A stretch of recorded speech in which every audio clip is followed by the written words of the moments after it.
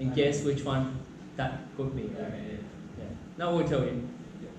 Maybe we can tell them a bit if you don't mind. Do you mind if I disclose it? Keep the suspense. Keep the secret. Okay, so that is a product that's to be used in the pool. Just to put it very simply, right? So basically, because it rocks, it creates all the signals, and the reason and to inform people that look, someone has dropped into the pool. The innovation here is low cost. If you can cut it down the cost to about less than $10, to me that is innovation, right? They work on the cost. They say that this is not available in the market. Everyone can buy it. You can sell it to the pool cleaners, who can basically, if you let me clean a pool, I will give you this gadget for free. This is the marketing strategy. They pitch a very, very good storyline. It's very convincing, right? Low cost. It's just a no-brainer, right? But anyway, the reason why I mentioned, sorry, Nick. So the reason why I mentioned this is, what if you have a product that's similar, that requires some electronics integration? Now, we only focus on the mechanical aspects, right? And as engineers, for so many years, I will know whether something is feasible. If you say you want to squeeze in something that is into a fingernail-sized product, of course I won't believe you, right? But just focus on the mechanical side of things. You can have electronics, but it needs to be sensible. Right? Yeah, that project came out of a student's experience with their part-time job. Is the final report group, or is it individual like 303? It will be a group, but then there will be different segments from different members.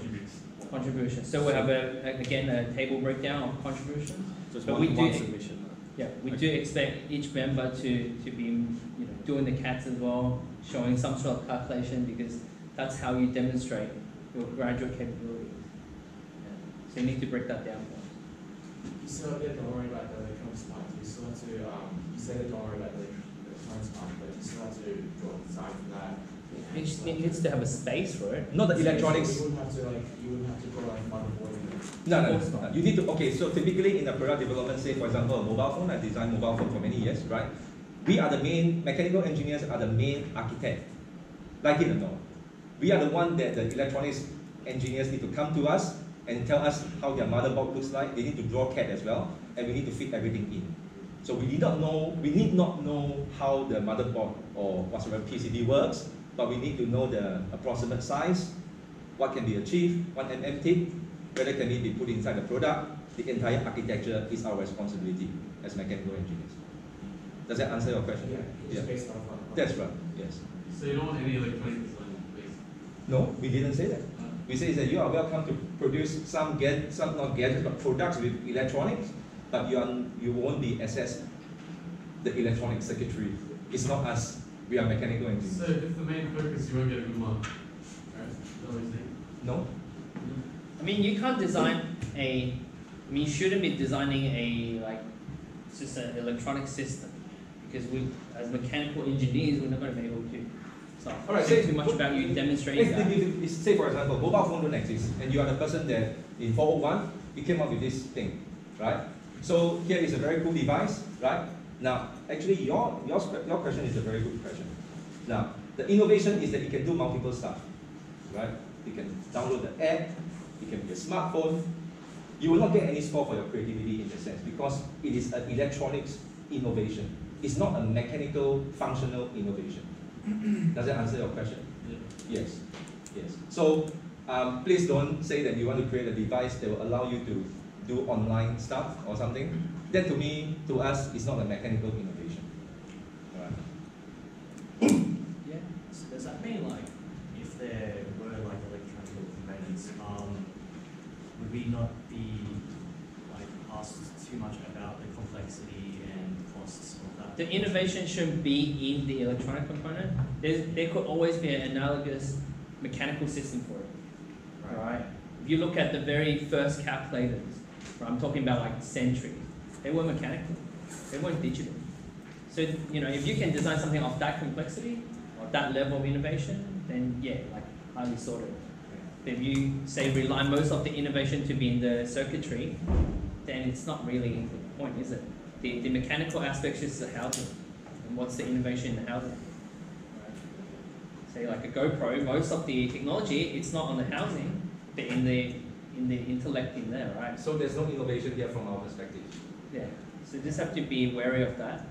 If you can do with a mechanical system, then do it like that. But what if your innovation was really lightweight, really strong, waterproof camera case, and you just presumed that the electrical hardware... I consider that as an innovation. Right. But I want to add, in that case, it needs to differentiate itself from normal housing, Exactly. right? So if you can go down 50 kilometers, well, 5 kilometers in the water and still have that pressure point, you know, great. That Easy means maintenance, even better. that means in your analysis, we will expect you to do all the simulation to prove that it's going to work, Yeah. right?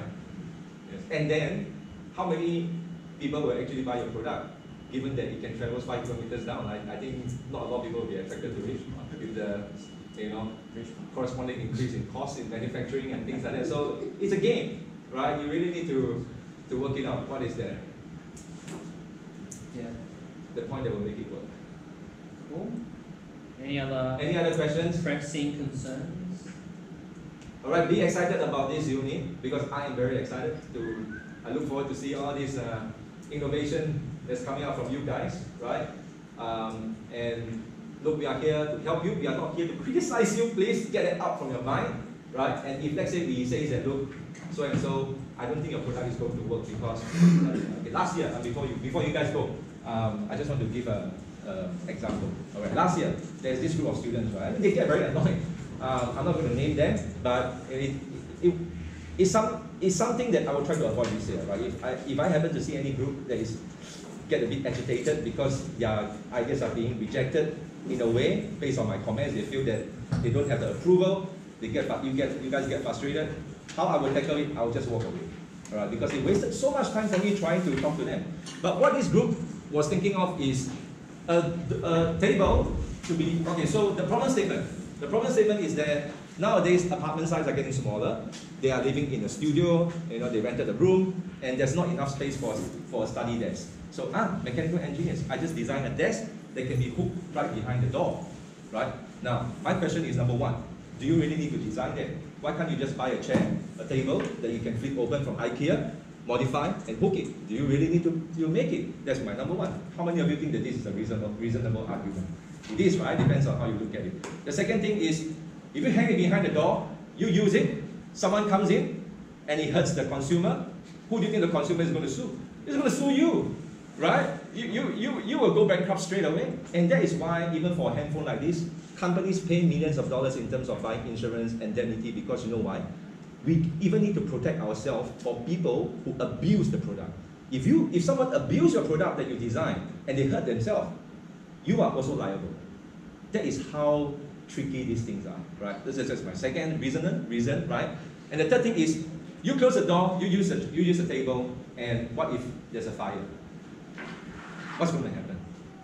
So they have all sorts of adversity. As students, I can understand. I was once a student. We have all sorts of explanation. We can design a mechanism that will help us to lock the door at the same time when we use the table, and it just went on and on. So it was not very fruitful. So this is some of the things that I don't want to get to, right? If there's such situation like this, I will just encourage you guys to take our comments, write it down. Remember that these are the same questions that we will raise if it's not being resolved during the Shark Tank presentation and in your report, right? And you just need to deal with it and come up with your own evidence to convince. But I can tell you, we can be very hard to convince, right? Because we are very critical thinkers. So I hope that helps. Yes. Is it just you two we speak to, or are there like other tutors in the student group? So there will be, so the first few tutorials, both Nick and myself will basically, what do you call it? Yeah, we'll be there to basically lead the first few tutorials, right? It will be very, very interesting, I can promise you. We'll bring a few products, and the first exercise is basically to get you guys to think how many parts are involved in a simple product.